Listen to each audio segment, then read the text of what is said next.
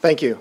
Thank you very much for having me. I always enjoy talking to audiences like this, the people that are on the front lines dealing with these problems every single day. I've also been able to look through the agenda that you've had on this course so far.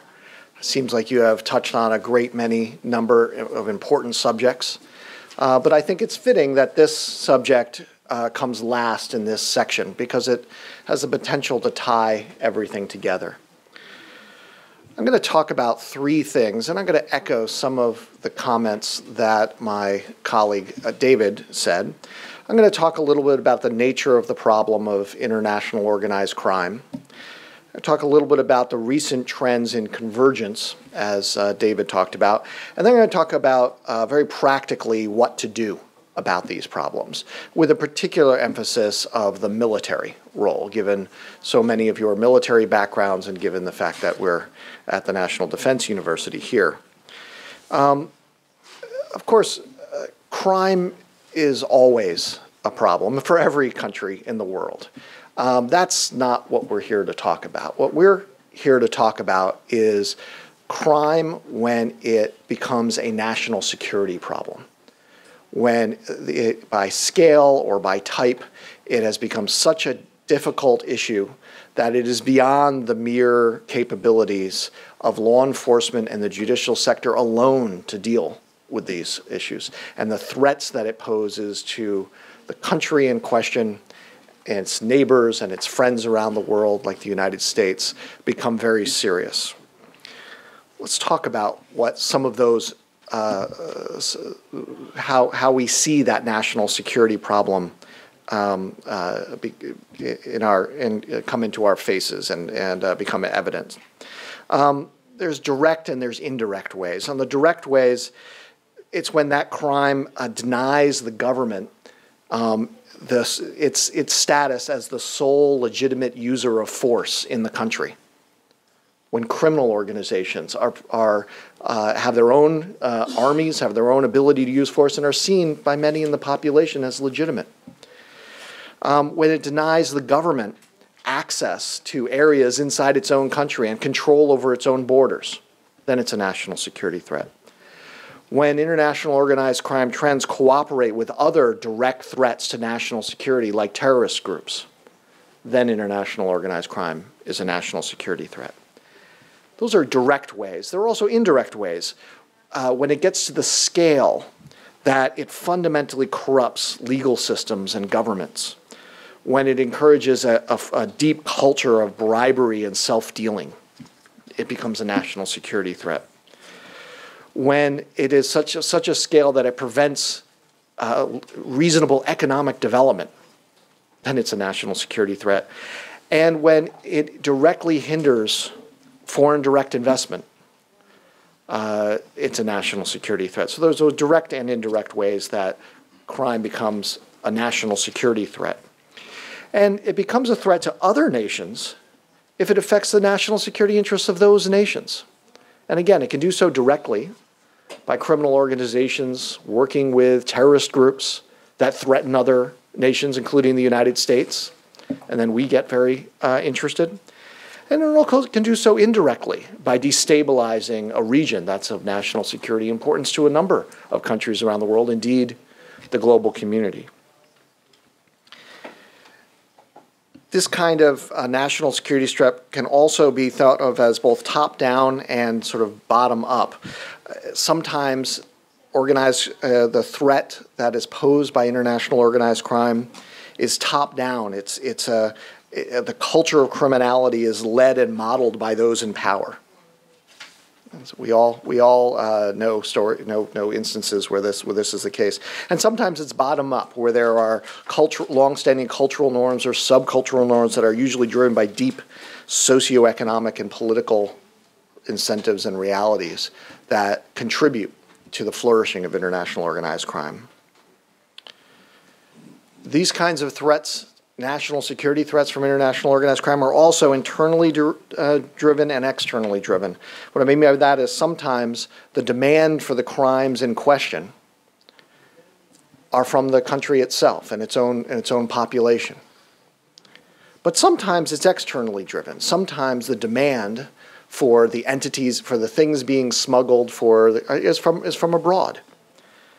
And many countries in Africa, unfortunately, suffer from both.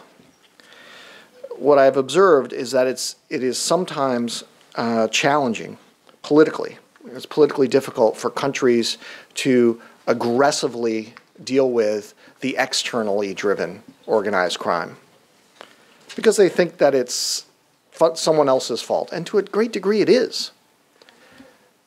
You know, if the people in Western Europe get a taste for cocaine, that's not the fault of people in West Africa. But West African countries suffer because transnational organized crime groups move the cocaine through West Africa. If people in East Asia want to have ivory, it's not the fault of the people in East Africa, but they suffer for the smuggling that goes out. And sometimes what I've observed is some political leaders, because it's externally driven, they may not be as directly focused on it as the internally driven efforts. So let's talk a little bit about the second topic, about convergence, which David has discussed at length. But I do want to mention just a few things that I think add to his extremely good discussion. The convergence, the combination of criminal groups, drug trafficking groups, terrorist organizations, all of these actors coming together at one level is not a new thing. As I like to point out to people, at the turn of the last century, a little after that, there was a stagecoach robbery in Georgia, a criminal action where a bank, a stagecoach that held a lot of money gold that belonged to a bank was robbed. The people that were behind that robbery were named Lenin and Stalin. And they used that money to help fund their Bolshevik movement. That's criminality, funding an insurgency group. So this stuff has been around for a long time, this convergence. But at the same point, things have changed. And no place is that more obvious than in terrorism. I've been working on terrorism for a long time, and I remember when, at least from the United States perspective, whenever we were talking about terrorism, we were almost always just talking about state-sponsored terrorism. So when it came to questions about how the terrorist groups got money and how they moved their weapons and their people, it was all the same. A state sponsored it. It was very easy. And then Al-Qaeda, led by Osama bin Laden, really promulgated a new model, which said we don't need a state at all. We will instead raise money from people who support our cause all around the world. And we can be self-supporting, and we can use our own networks to move things. And now that model is also going by the wayside, and you have the terrorist groups that more and more often don't even need witting support from abroad or elsewhere. They get their own money, their own logistics center, their own facilitation networks in the land that they operate in. They operate criminal organizations. They cooperate with criminal organizations. They smuggle through normal routes. They tax the people that they have under their population, and that's a very different kind of terrorist organization. And so therefore, the national security threat that we all face from criminal networks and activities has gone up because of this worldwide trend. So again, not to repeat too much of what David said, but if you look at the kind of crime that is connected in this kind of convergence, you see counterfeiting, of course, but drugs are still the largest purely criminal effort, where not only the movement of it, but the actual product itself is illegal in the world. All kinds of smuggling of commodities, licit and illicit, of people. Kidnapping for ransom is a huge problem.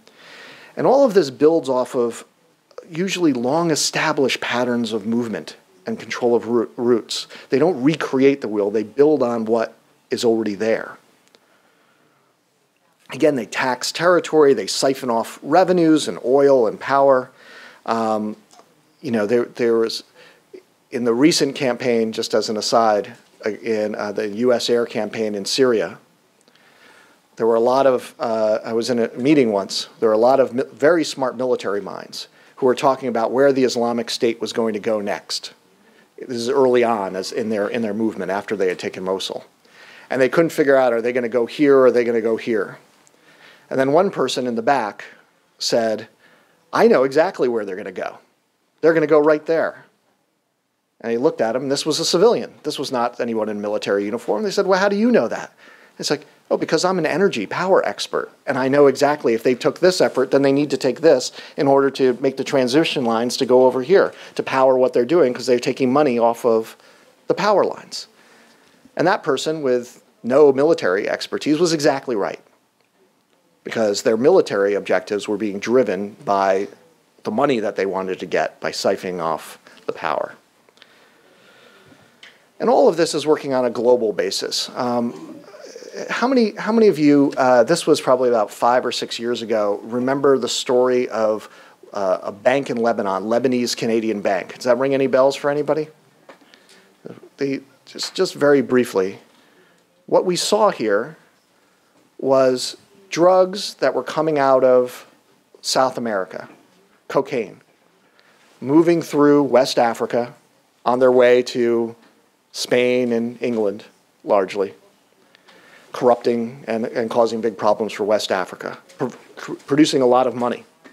At the same time, there was a criminal network coming from the United States that was moving stolen cars and some legitimately bought used cars into West Africa. The money from both of those criminal organizations, which were different criminal organizations, were put together and were moved into one bank in Lebanon called Lebanese Canadian Bank.